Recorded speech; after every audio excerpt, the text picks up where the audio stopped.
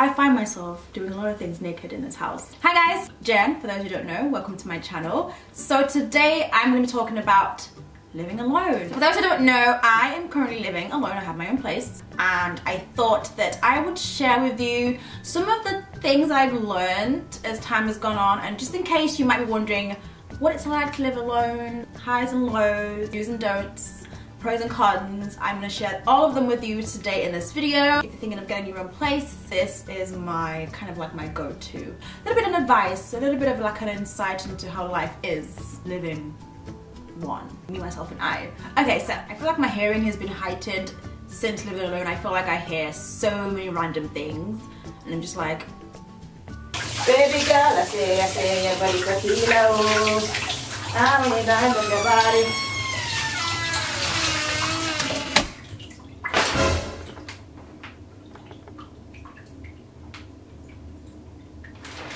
I find myself talking to myself a lot. Like, I feel like I am going crazy. I'm like, there's no one there. If you want to online shop and you get lots of deliveries and packages, you will miss a lot of them. You'll be in situations where you cannot answer the doorbell, and it is the worst thing when you're at home and someone comes to the door and you can't answer it because you're either in the bathroom or the toilet or just naked, and you miss your parcel. Run away, you do things to my body.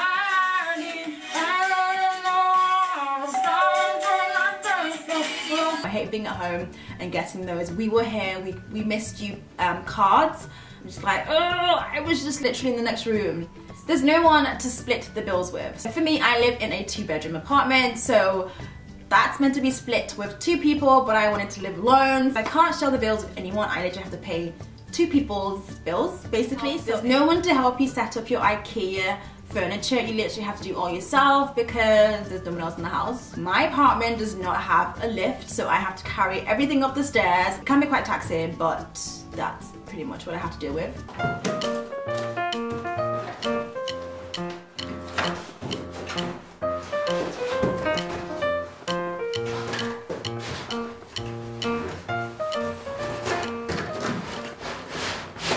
You tend to get carried away with your shopping and your groceries, so you might think you're being very healthy by going for all the fruits and vegetables, but then you forget that you have to go through all of them within 3 days. You don't have anyone to share them with you. It might have been a good idea at the time, but not so much when you're having to throw a lot of things that have expired into the bin.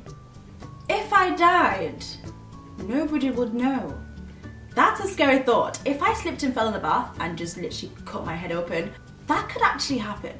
If I had an accident or was an emergency, nobody's gonna know because I'm literally in this place by myself. A lot of accidents happen. I am so accident prone anyway that could happen. So I have to be like extra careful. As much as there are the bad stuff and negative stuff about living alone, there are the good stuff as well. Like everything around, everything here is mine.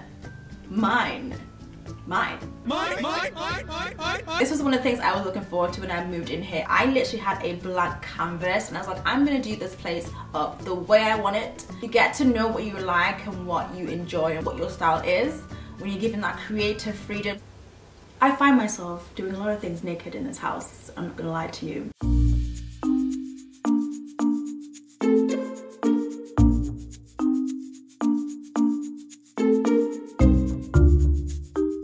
You can go for days without actually speaking.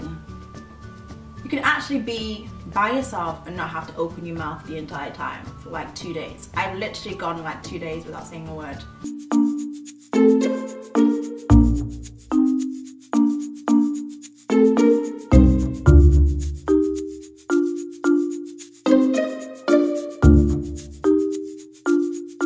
When people tell you about their flatmates or their boyfriends or girlfriends or whoever they live with, you don't have that problem.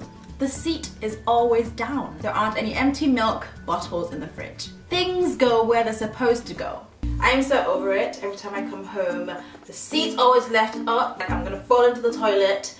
Like there's clothes everywhere, there's plates all over the kitchen, all over the sink. I am so tired of it.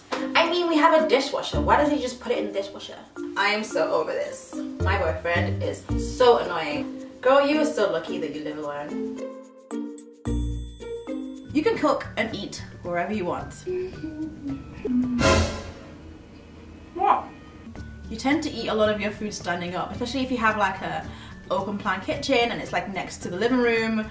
I tend to eat my food a lot of the time standing up, which is so weird, but it's like I feel like it tastes better that way.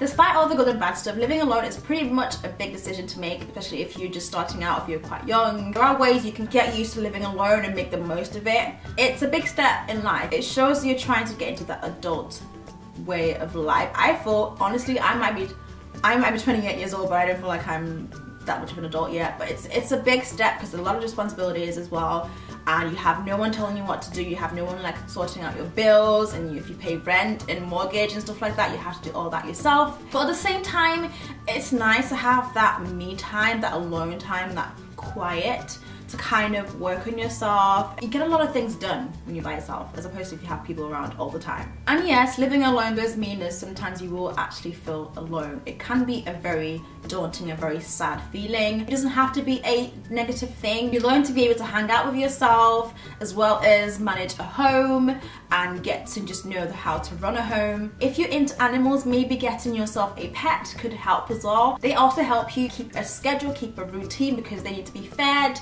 they need to be walked, they need to poo and stuff like that. So that can also make you get into a kind of a routine, a schedule routine. It can also help you get out of your own way of thinking and obviously think about someone else, in this case the pet. You won't feel lonely or sad because you're having to think about the pet and their needs as well. You can try new things, maybe start learning how to cook because you're at home, you have the kitchen to yourself, you're not stepping on anyone's toes, not using anyone's stuff, you have everything to yourself, so you can maybe learn a new skill. Cleaning your place also makes you want to invite people around as well. With me, if my place isn't tidied, you won't come to my place. Like I don't feel comfortable, so it would make you want to be more sociable and invite more people and just have more social time. Remind yourself to go out. I find that sometimes I get so comfortable being at home I don't want to go to things. I feel like I need to have that fresh air once in a while.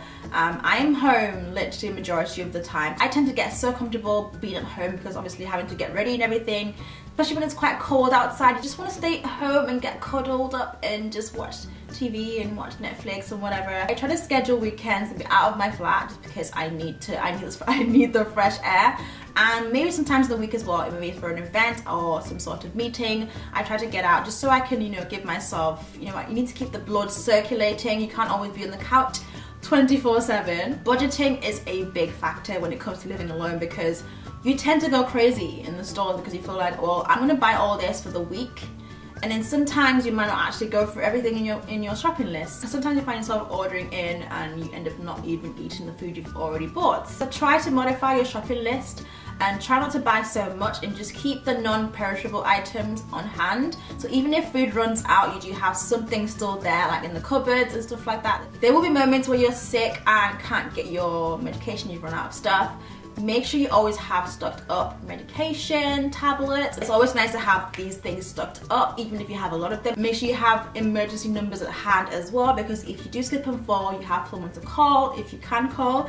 And hopefully no one ever has to be in a situation where you can't actually get help. Maybe getting to know your neighbors as well could help as well, because they can also help you if you need it. Basically, enjoy this time. It might seem a bit lonely, but you are in charge of that loneliness. Sometimes a lack of communication can get you feeling kind of sad and kind of lonely, so maybe scheduling like a phone call with a friend or maybe a family member or something quite often can kind of get you out of that lonely feeling. You can be alone and not feel lonely, if that makes sense. I mean, I would love, when I do get married at some point, to have my husband with me and my kids running around, but right now I love the quiet. I love my stuff. I love having everything the way I want it, no one having to be in the way. Like, it's the best feeling. So yeah, I really hope you liked this video. Thank you so much for watching. I really had fun making this, and if you want to see more videos like this, definitely subscribe if you haven't already subscribed. And yeah, because I feel like a lot of people watch and forget to subscribe, so make sure you do, and I will be bringing you more videos like this. So thank you so much for watching, and I will see you in my next one. Bye guys!